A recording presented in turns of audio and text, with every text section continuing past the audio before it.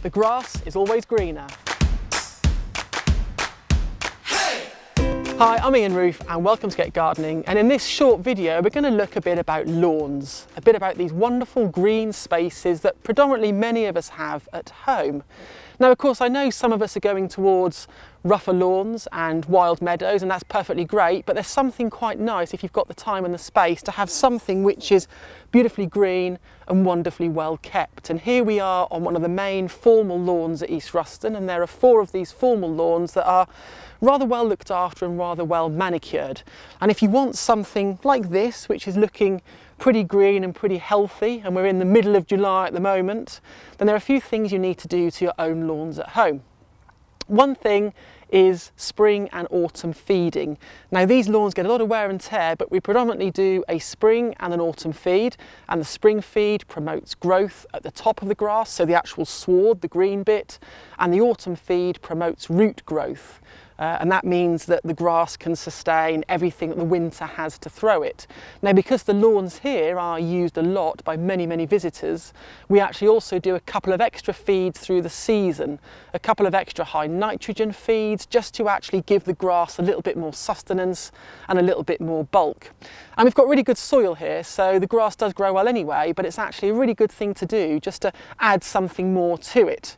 But even the grass here can sometimes suffer from drought, and what you can see if you look down here a bit closer is that we've got a few brown patches that are starting to appear where we've not put enough water on, and we do water some of these main lawns when we can to keep them lush. Now you shouldn't worry about turf when it comes to drought because it's exceptionally robust, and if we do get a period of really dry weather, what will happen is the grass will be the first thing that will start to go a little bit yellow, a little bit brown and crisp up.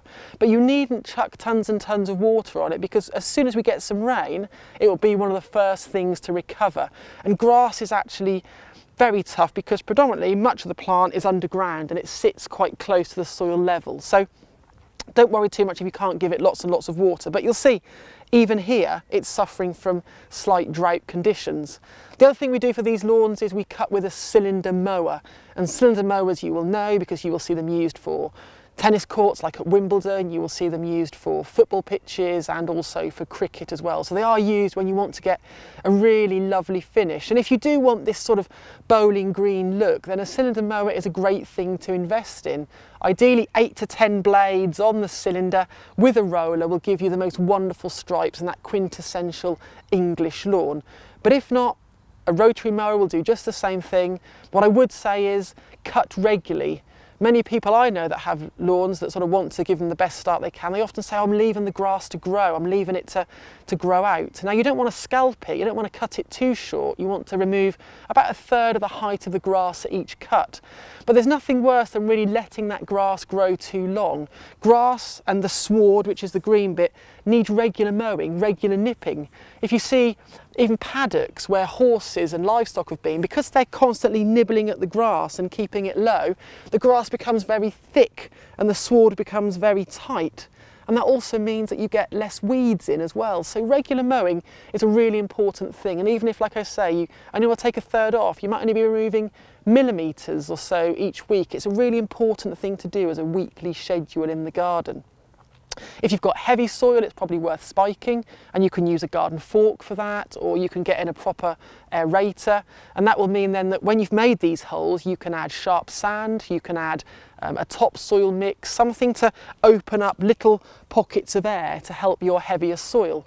Try and be careful of trees overhanging as well. Now we've got hedges around this bit of lawn, but it doesn't affect the grass too much, but overhanging trees will cause shade, and that will weaken the grass, and in turn it will allow weeds in and it will allow moss in as well. And moss can be a big problem, but providing you keep the sward tight from all these things like regular feeding and regular mowing, and you don't cast too much shade, it should be really good. Now lawns are a vast subject, but if you just follow 2 or 3 of those points, you really make sure that your grass is greener. Hello, the grass is always greener. The grass is always greener.